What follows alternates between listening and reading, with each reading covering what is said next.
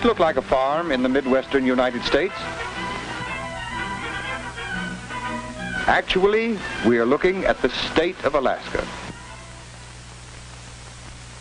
The story of this new state is a big story of a big land. A rich land that is being developed by hard-working settlers who are building a new region out of our last frontier. Let's get better acquainted with Alaska so we can understand why it's so important to us. One reason for Alaska's importance is its geographical position in the path of the air routes over the roof of the world. The airplane is making Alaska a center of the new communication routes of our air age. Another important feature to notice is Alaska's size. Let's compare it with the rest of the United States. We can see that it is about 1/5 the size of our whole country. Alaska's vast undeveloped regions are a storehouse of natural wealth. There are magnificent mountain ranges bearing precious ores of gold, silver, and copper.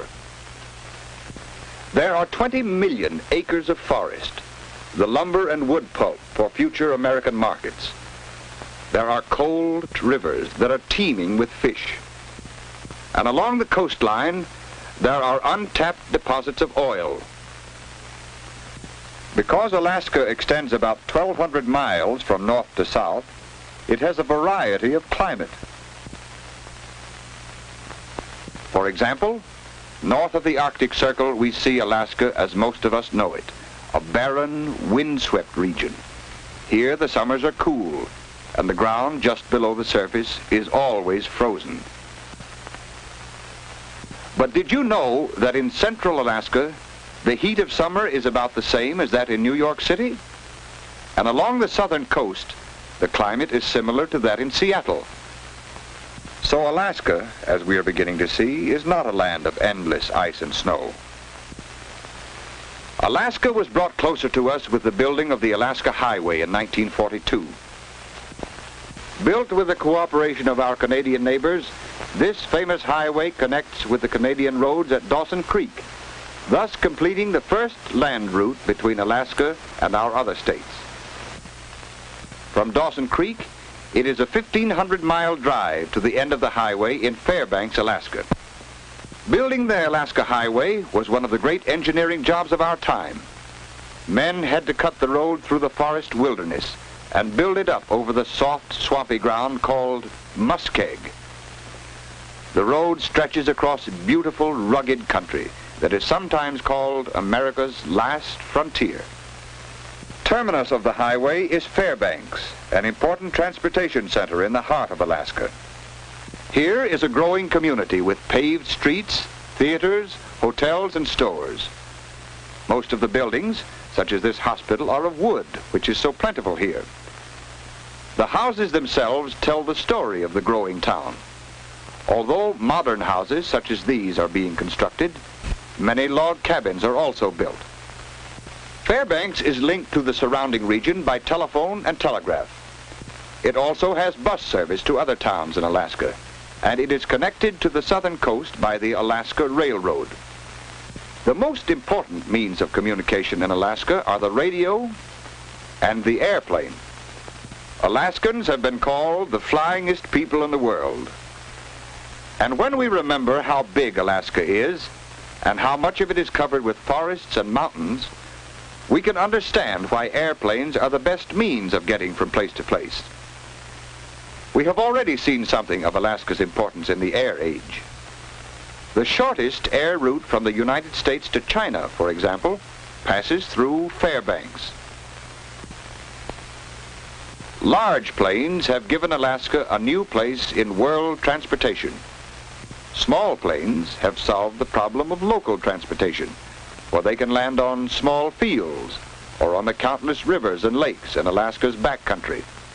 On some planes, pontoons are replaced with skis in the winter for landing on ice and snow. Planes carry mail, furs, meat, medicines, livestock, supplies of every kind. Here, for instance, mining machinery weighing 900 pounds is being loaded into a plane. It will be flown over mountains to this mining camp in an isolated mountain valley.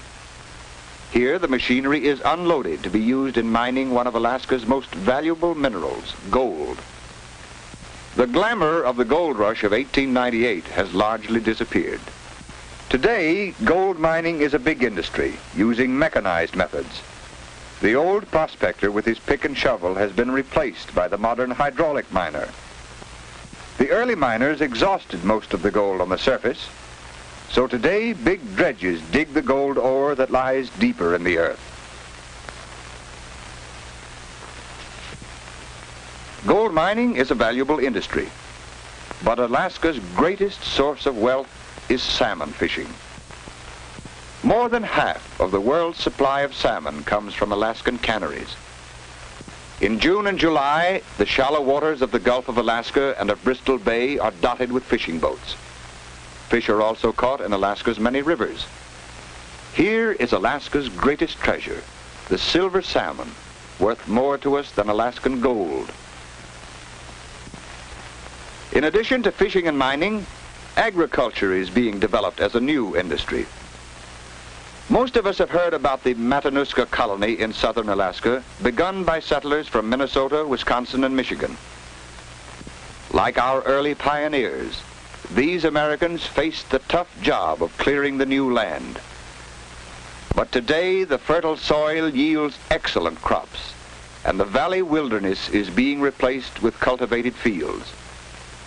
Some farms are devoted to raising poultry, or hogs, or dairy cows. Dairy farming has proved to be profitable in Alaska today. But what about old Alaska, the land of the Eskimos? To see that, let's go from the Matanuska Valley to an Eskimo village near Nome. Of course, the trip is made by plane. Flying northward, we see one of Alaska's most magnificent sights, Mount McKinley, the highest mountain on the continent of North America. Here are jagged peaks and vast regions of ice and snow, a strange, cold world. The snow from the high slopes fills the deep valleys to form glaciers, the great frozen rivers that move slowly down to the lower valleys. There they melt to form glacial streams and rivers. Here on the coast of the Bering Sea, we find Eskimo villages, usually close to the water. Today, the Eskimos build wooden houses and are well acquainted with modern ways of living. However, many of them still wear the Eskimo jacket or parka, and they still live mainly by hunting and fishing.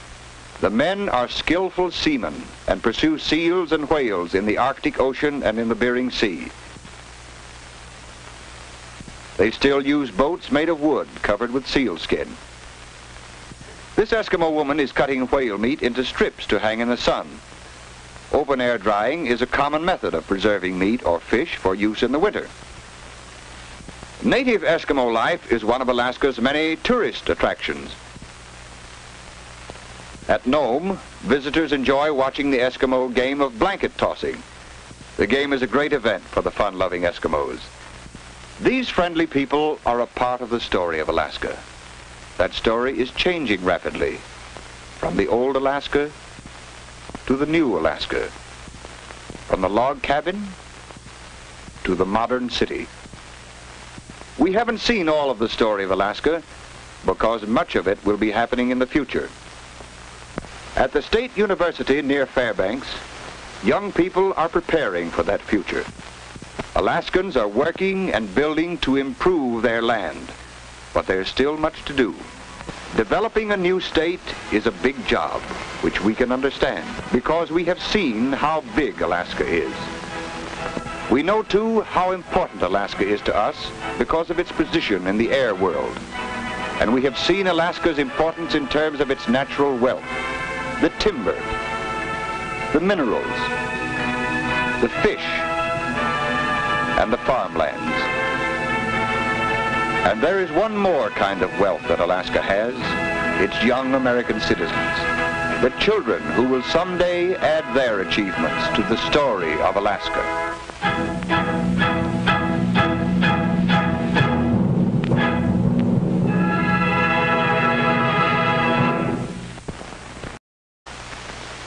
Let's Let's get better acquainted with Alaska so we can understand why it's so important to us. One reason for Alaska's importance is its geographical position in the path of the air routes over the roof of the world. The airplane is making Alaska a center of the new communication routes of our air age. Another important feature to notice is Alaska's size. Does this look like a farm in the Midwestern United States?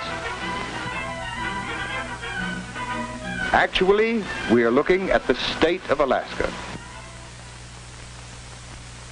The story of this new state is a big story of a big land. A rich land that is being developed by hard-working settlers who are building a new region out of our last frontier. Let's compare it with the rest of the United States. We can see that it is about 1/5 the size of our whole country. Alaska's vast, undeveloped regions are a storehouse of natural wealth. There are magnificent mountain ranges bearing precious ores of gold, silver, and copper. There are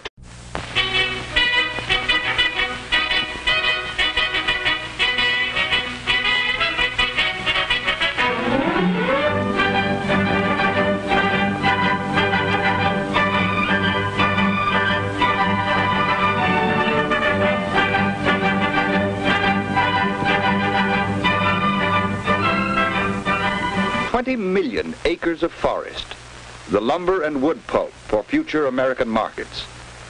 There are cold rivers that are teeming with fish. And along the coastline, there are untapped deposits of oil. Because Alaska extends about 1,200 miles from north to south, it has a